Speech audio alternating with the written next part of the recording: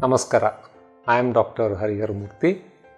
I am practicing in Bangalore for more than 30 years as an ENT specialist and have been involved with different organizations in the propagation of knowledge of ear, nose and throat diseases. Sinuses are usually referred to in common parlance for any nasal symptom. But what are sinuses? Sinuses are basically the air-filled cavities within the bones of the face. So it's between the eyes and below the skull base.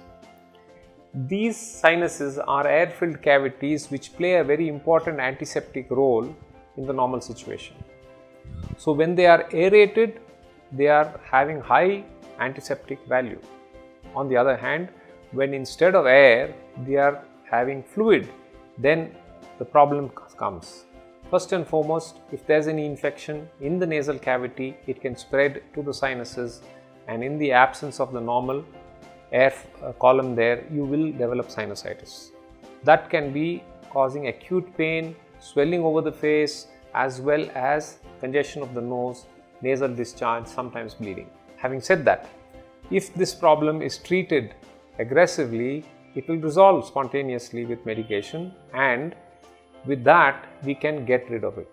On the other hand, if the person has got an inherent problem, anatomical deviations which can predispose to the infection and get repeated infections thereafter, then we are dealing with a situation that may not resolve with medication even after a few months. That is when it becomes a chronic problem, and chronic sinusitis has to be treated again initially with medication, and only thereafter will we think about doing any procedures.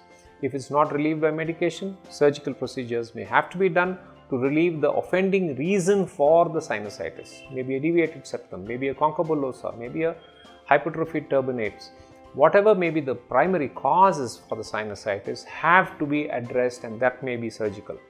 And once that is done, we are opening out the nasal airways, ensuring the air passages are clear, and then the medication that we give to the local area will be more effective.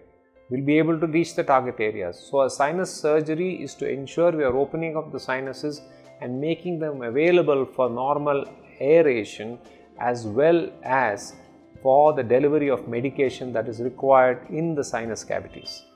So that is what is required for a sinusitis.